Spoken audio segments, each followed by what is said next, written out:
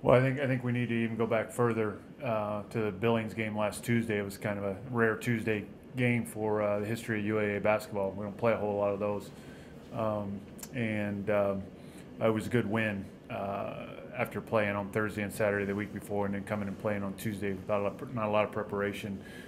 Coach Stevens does a great job for us to get a relatively comfortable win. Was nice. Then we were able to focus the rest of the week on Fairbanks and went up the day of the game.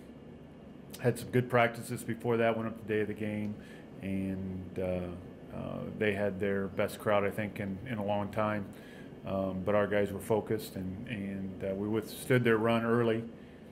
We actually took the lead, and we're playing really well, and then. We missed some open shots. It wasn't like we stopped executing or turned it over. We had some open looks that didn't go down, and they had a couple guys make shots that don't normally make those shots, and all of a sudden we're behind. But like this group has all year, they remained resilient, and we found a way.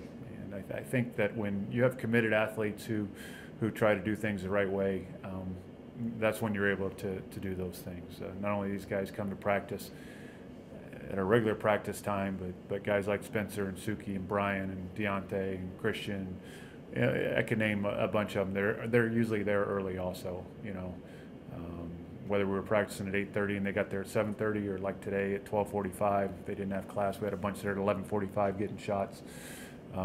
Very dedicated group, and fun to coach, and looking forward to the last 12 games that we have and see where we can end up. But we'll start out Thursday with a very good Western Oregon team.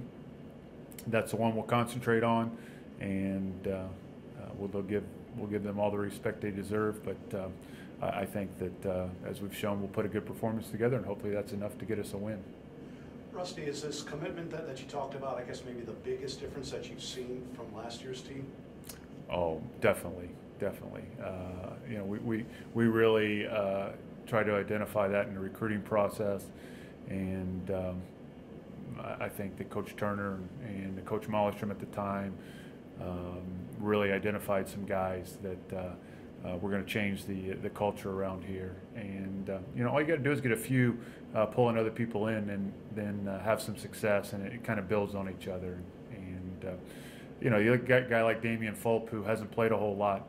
But our last two home games, you know, after the crowds have gone and after you guys have gone home and people have showered, he's had that shooting gun out there, and he shot for 45 minutes or an hour after the game, you know, trying to get his reps in and be ready when his time comes. And you know, game of basketball or sports in general, injuries happen or something could happen, and guys got to be ready. And just really proud of Damian and Drew Peterson and those guys preparing themselves and staying positive. And again, I think that's the change in the culture in the program. Instead of guys worrying about playing and when they're going to play and just showing up, we've got guys who are willing to put in and pay the price. And when you do that, I think good things happen for you. Coach, what are your expectations for Thursday? Well, our expectations are, like always, we're going to try and play as well as we possibly can. Again, we will scout the opponent, and we'll make some adjustments to whatever we do offensively and defensively to try and counteract some of their defensive and offensive strengths. But we're not going to do a whole lot differently. We're just going to try and play well. I think we're in the type of season right now that it's all the maintenance and trying to keep these guys as fresh as possible. We really cut down the practice time that we go. You know, we may introduce you know, a concept every week or 10 days, whereas earlier we were introducing things all the time. Now it's just kind of cleaning things up and getting better at it, and try to maintain their conditioning at the same time. Don't over fatigue them. And you know, we had an hour and 15-minute practice today. I thought we got a lot accomplished in that time, and we'll come back tomorrow, day before the game, maybe go a little bit longer.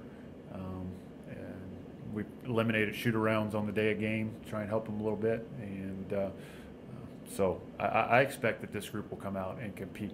But it's college basketball, and we're playing a really good team. And you can start looking at papers from this weekend or last night or tonight. You're going to see really good basketball teams go and play really good games and end up on the wrong end of it. You know, Duke lost to Syracuse, but 4 points. They played pretty well, but somebody's got to win, somebody's got to lose, and we're just going to focus on this game, try and play as well as we can, and hopefully that we'll make shots and keep them from making shots.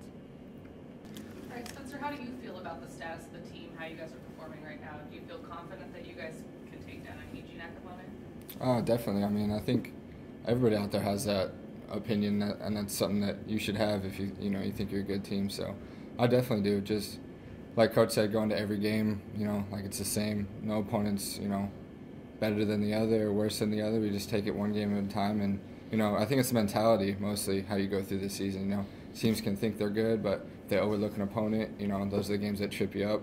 So we can't, underestimate or overestimate anybody. We just got to go in, know that we prepared well that week for practice, know that we can go in there and beat anybody home or away.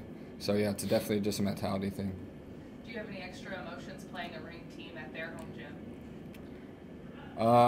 Me personally, I don't, just because I've never played there before. I can't speak for everybody, but like I said, the whole team, I think we're pretty well grounded. I think that's what a lot of the successes come from, is we've stayed grounded, and going to Fairbanks, obviously an Alaska team, everybody was up for that, but we just knew we had to go in there and execute and get it done. So that's kind of how we take every opponent, just go in there and execute what we practice and try and get a win.